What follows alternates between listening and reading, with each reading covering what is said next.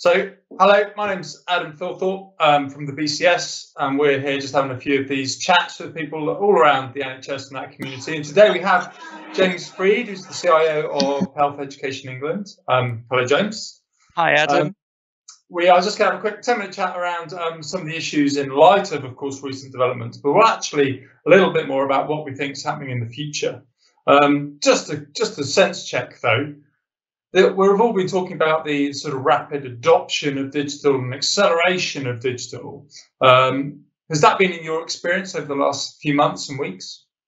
Yes and no, I suppose. So COVID-19 has forced us all to work from home, and when you've got a massive seismic shock to the way in which you do business, you need to respond quickly. And there have been some business activities that we've have to undertake, having meetings, for instance, which require doing so at distance, which requires you using digital.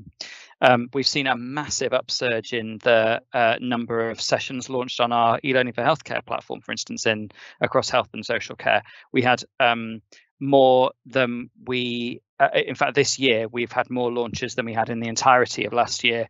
And just on COVID-19 related content alone, we've had more than 1 million session launches in May. I think we're at 2.4 million total session launches in May. It's just absolutely nuts. And the reason, so yes, from that perspective, there has been a tremendous upsurge in using some technologies, particularly where you have no choice. The reason why I say no is that is it's forced adoption of some technologies where we have no choice, but what we haven't done is fundamentally change the culture in which we operate. Yeah. And we know that in terms of extracting the greatest value of digital, which is the opportunity that data, information, knowledge and technology offers the human race is colossal, and it's doubling every 2 years. Moore's law still applies. And the big constraint is not the opportunity that technology offers us, it's our ability as human species to keep up. There's a large component of that which is down to knowledge and skills, another huge amount which is down to culture, attitude, ethos, etc.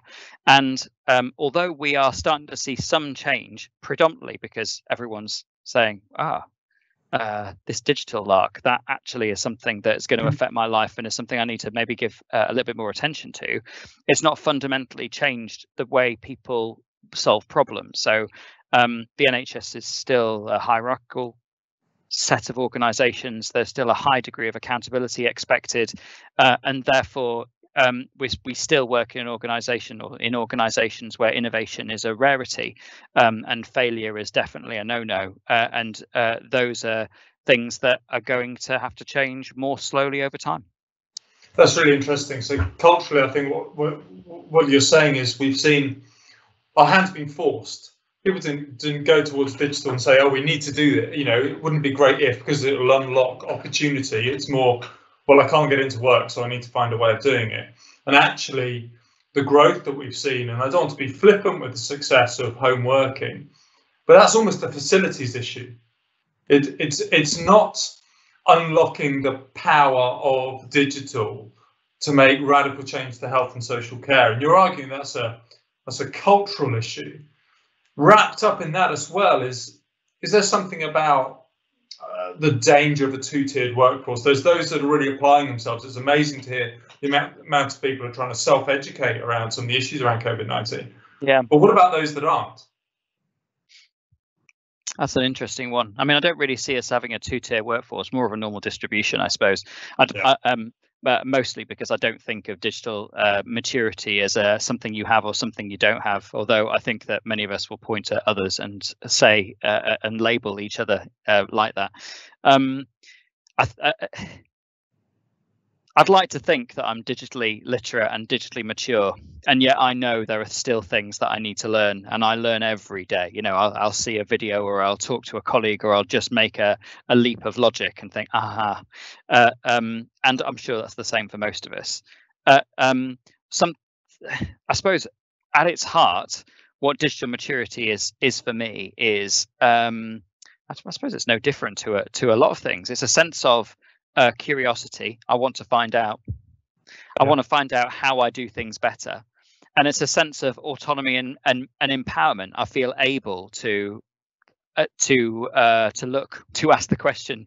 I feel able to be curious, to assuage that curiosity and go out and find it. And there are a number of different learning and cultural models that are similar. There's one around mastery, autonomy, and I can't remember the third word now, but it's similar. So I don't see it as us having a two-tier system. I do see us as having a role in developing the cultures within organizations to support truly learning organizations and a learning workforce. In fact, in the health and care system, it's more than a learning workforce, isn't it? We're interested in supporting our patients, carers, the wider public also to learn and to take more responsibility for their and others' care. So a massive cultural issue, and from my perspective, that normal distribution is a thing that needs to shift up, rather than necessarily say everyone who isn't currently digitally mature needs to be digitally mature, and you just need to learn more yourself. Yeah. So there's a bit of danger there. If we remove this pressing need to do digital, will we slip back culturally? Will we go back to the old ways of thinking? Will problems be solved, be they in the sort of clinical health and social care as well as more broadly? Are those problems going to be back to solve them in the old ways? Are we not going to embrace digital solutions as much? Is that a real danger, do you think, or do you think we've pushed so far against that we're sort of breaking through to the other side? I don't think it's about slipping back. I think it's about not making enough progress, or not taking advantage of the crisis. To achieve any change, a great man once told me, there's an algorithm. There's often an algorithm, and A plus B plus C has got to be greater than D, where D is your resistance to change. So it needs to be there needs to be a big enough burning platform. There needs to be a dissatisfaction with the current state of play. There needs to be an engaging vision for the future that you can sell to people, and you need to be able to express the first few steps. Another way of putting this is saying you need to talk to the head, the heart, and the arm. It needs to make sense. You need to really want to get there, and you need to know what to do. My sense is we've made a huge amount of very relatively basic steps. You talked about it as being the facility stuff. It's the easy stuff, and we've not necessarily done it in the right way.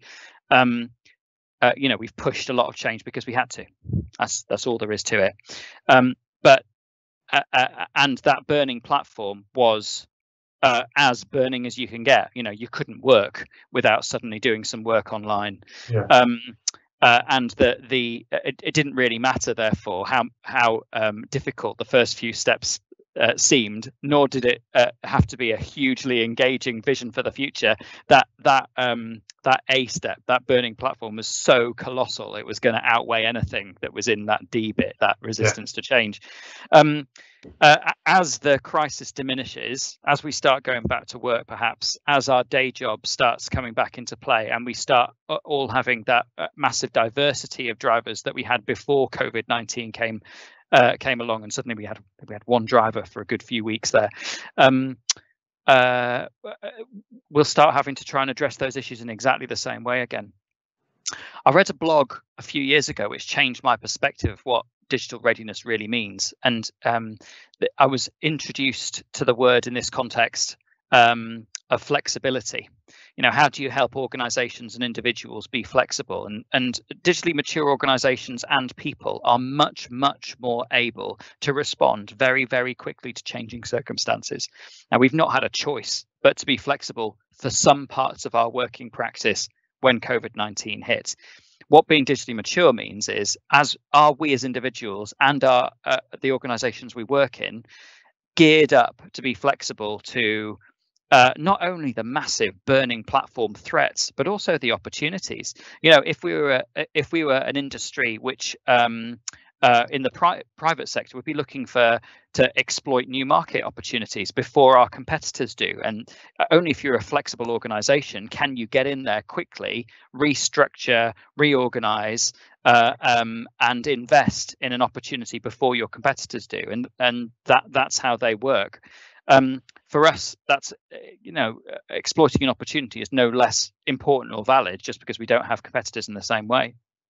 Yeah, absolutely. So what do you think, lastly, off the back of this, and we've seen actually we have a larger voice. People want digital and IT solutions. We've got in there. We're talking more to the business. Now, how do we make good on that? What's your optimistic vision, therefore, for the future, certainly for health education in England? How do you see, exploiting, as you put it, that opportunity now to really march forward and really start to deliver against what is the purpose of your organisation, is to get everyone, who super skilled, really starting to see the benefit of digital that changes, AI and all these great things that we talk about, away from the facility stuff and more towards what is the vision for the future, as to where do you think we might be able to get as a result of some of these changing attitudes and cultures? Yeah, well, I think that the ultimate endpoint, the vision for organizations should be for digital not to be something that's tacked on or something that's special or different. Truly advanced organizations don't think of digital as something extra. You don't have a separate digital strategy or IT strategy. It's something that's just part of your business approach, your business strategy. So my hope for the future is that our health and care organizations increasingly, across an integrated care system, think of the business outcomes they want to achieve and how best to achieve it, and leverage the full advantage that data, digital technology, and indeed other tools are able to leverage in order to realize those outcomes better. I hope we start seeing management teams, senior teams, but just teams that are truly multidisciplinary, that take advantage of clinical expertise, patient perspective and user experience, and digital expertise in order to solve problems. I hope we see leadership teams that are able to delegate decision making to the point of expertise, rather than slow things down in unnecessary governance and bureaucracy. And I hope we see a diminishment of ego, so that organizations are able to appropriately apportion activity across those organizational boundaries, which historically we've not been so great at. Yeah, that's great. I seem to remember a government digital service ambition: the unit of delivery is the team. And I think you've just put that rather smartly yourself. Thanks, James. Thanks for your time. My absolute pleasure. Thank you.